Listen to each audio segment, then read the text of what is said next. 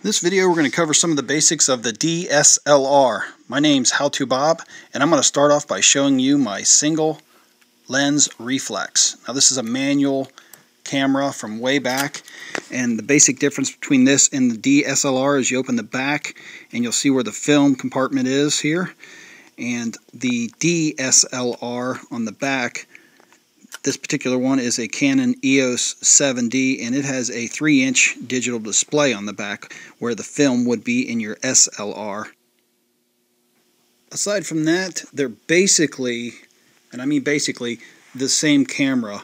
They both use a mirror and prism system, so that's why they're called the reflex or single lens reflex. You can see here the inside of the SLR, and it looks very, very similar to what the inside of the digital SLR looks like.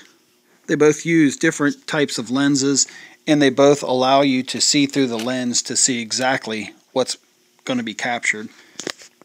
When I went looking for a digital SLR camera, I found that the Canon EOS 7D was a good buy for the money and the features. The EOS stands for Electro-Optical System, and you can see here all the features that come with the Canon EOS 7D.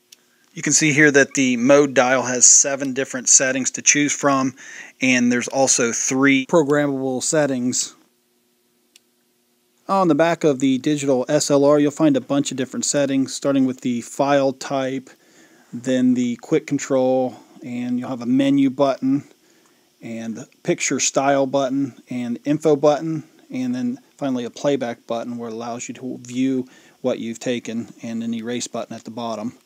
On the right hand side we have a multifunction dial and a push button in the center, and then like a joystick up here in the top.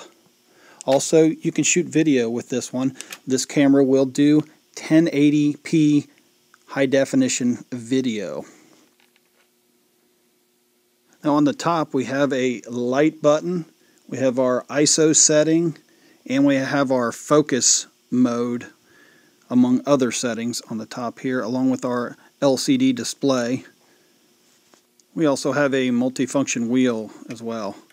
Well, let's take a look at the lens here. You can see that this lens is a 28-135. It has an autofocus, which you can turn on or off, and it also has image stabilization, which again you can turn on and off.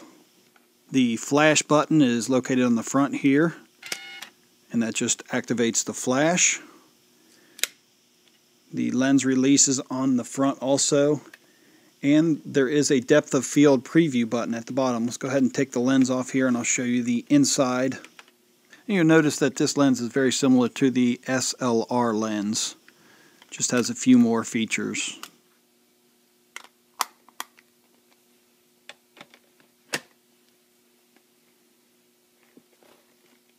Now if we look at the left hand side of the camera, you'll see 2 terminal covers, and underneath the terminal covers you'll see an external microphone in jack, a PC terminal jack, audio video out, a remote control, and an HDMI mini out terminal. So this camera really does have a lot of options available. On the bottom of the camera is where the battery goes, and that holds a 2600 milliamp hour battery, so you can take a lot of shots before you have to recharge this battery.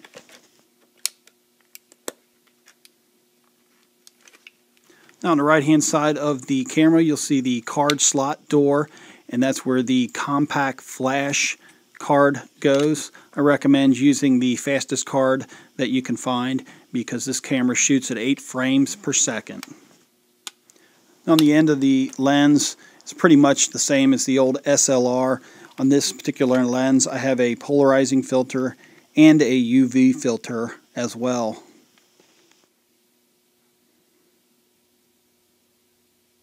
Now on the back there are many different programs that I can show you. Some of them will control the ISO, some of them will control the white balance, some of them will control the exposure, the metering level. There's just so many settings in the back of a camera like this that it's too much to show in just one short video. I'll just buzz through some of the menu options here to show you just how many options there are available in some of the newer digital SLR cameras. One of the biggest thing is you can hit the play button and see what your picture looks like and not have to develop film. This video covers just some of the basic features of the DSLR. If you want to see some more advanced videos, check out my other videos. This is How To Bob. Thanks for watching.